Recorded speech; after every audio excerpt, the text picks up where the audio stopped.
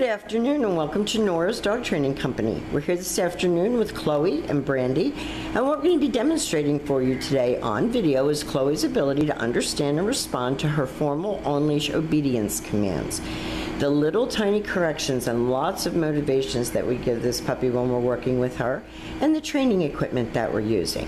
Brandy is using a regular 6-foot web training leash, and she keeps the bulk of the leash folded neatly in her right hand. That leaves her left hand free to give any little adjustment that's needed, and the only adjustment that we give is a little tug and let go on the training collar, and that is the second piece of equipment that we're using. Chloe's going to come home with her very own training equipment, and you're going to be taught how to use that properly during your follow-up training session tomorrow. Now, Chloe is sitting very nicely at Brandy's left, which is where all of our obedience training is done. And the first exercise that we're going to demonstrate for you is heeling. The command is Chloe heel, and at this point Chloe has a job to do, and that is to maintain pace with Brandy when walking, not forging ahead or lagging behind, not spooking or being afraid, but looking at Brandy for direction, which is what we want her to do with you. And she gets praised for a good job. Why don't you take her around again, Brandy? So this is proper heeling or leash walking. And incorporated is automatic sit. So if you're walking on the street and you stop to cross traffic or talk to a neighbor, she is sitting nicely at your left and waiting for her next command. And the next command that we're going to demonstrate for you is the sit stay. The stay is a hand and a voice command, and because it is a stationary exercise, it is a one-word command. Your long sit stay, when you're practicing at home, you're going to start out at about 30 seconds and you're going to slowly work up to 3 minutes. This exercise you can practice indoors as well as outdoors and have fun with it, lengthening out your distance and your time.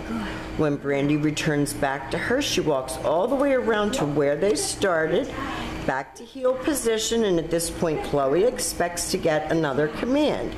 And they heel again, and Brandy leaves her in another sit stay, walks out to the end of her training leash, makes her hold it for a couple of minutes, a couple seconds for the sake of the video.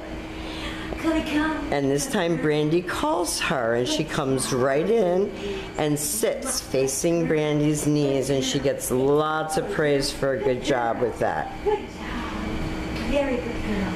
Very good girl. And we're going to demonstrate that come on command again. Good job. Ready? Stay. Brandy leaves her in a sit stay.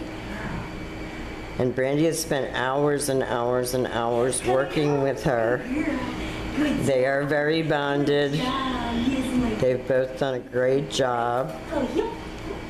And then Brandy heels her out of that sit, brings her back around, and the next command that we're going to be demonstrating for you is your down from a heel position. So with her seated at your left, you take your left open palm, push it straight down toward the ground, and give the one-word command to down and stay. Again, these are all confidence-building exercises. Now she got up, and Brandy just gently takes her back to the spot and tells her no, down, stay.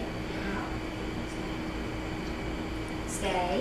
When Brandy returns back to her, she does it exactly as she did on the sit stay, returning back to heel. And then she just tells her Chloe heel, and she gets up and walks with Brandy. Very good. Very good. Left open palm, straight down toward the ground, the one-word command to down and stay. She's very, very intelligent.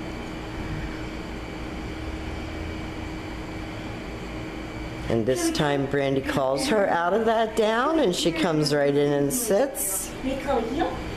We're doing some of our videos inside today because it's horribly, disgustingly hot outside. Now the next command that we're going to demonstrate for you is the down from a distance. So we're going to leave her in a sit stay.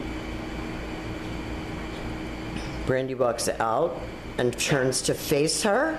She uses her right hand to give the command and drops her into a down from a distance. Good girl. That was such a good girl. Now we have demonstrated for you Chloe's formal on-leash obedience commands. She's done a great job here at school. We're just going to go over her housebreaking routine everything that you need to know to get going off on the right foot at home. We're going to miss her. We've enjoyed every minute of having her with us, and we will see you very soon.